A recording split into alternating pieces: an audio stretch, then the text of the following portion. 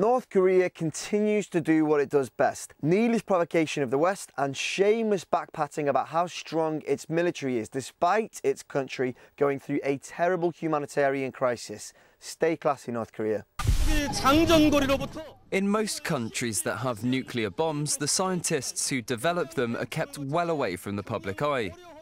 North Korea isn't most countries.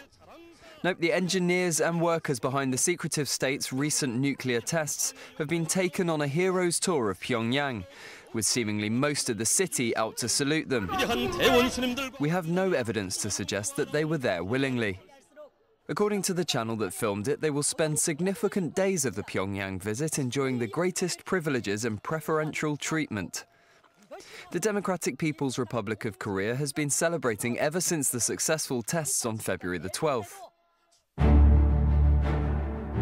The visit comes just after this film, which showed US President Barack Obama and US troops on fire.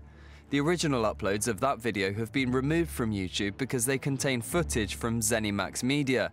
That's the umbrella company who owns the games designers behind Doom, Quake, Rage and Resident Evil.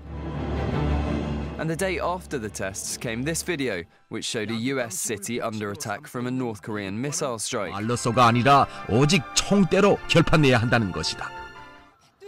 But back in the capital, the nuclear workers are being taken to some of the country's greatest sites, including the birthplace of the founder of the country, Kim Il-sung, grandfather of the current leader, Kim Jong-un. And they will enjoy every single minute. So we've decided we are soon going to do an extensive piece on YouTube's now pretty famous YouTube channel dedicated to propaganda provoking the West and also propaganda making everybody in North Korea feel warm and fuzzy. It's not even good propaganda, that's the stupid thing. Everyone, apart from people in North Korea, look at it and go, oh yeah, it's propaganda. North Korea evidently poses a pretty serious, incredible threat to South Korea. It's a problem. We should try and do something about it, perhaps. What might we do? Well, we can't do what we usually do, which is just go and bomb it. No. Because they have all of their weapons and you can't essentially pointed at South Korea. And you can't kind of fuel a revolution from inside the country because there's absolute and utter control of every method of communication. I guess maybe you could forcibly sterilise everybody in Kim Jong-un's family.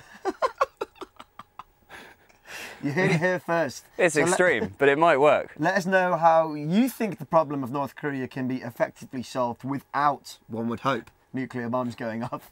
Leave your thoughts in a comment and we will see you again next time. And do hang around and subscribe so you can see this video we put together about North Korea's weird but interesting YouTube channel.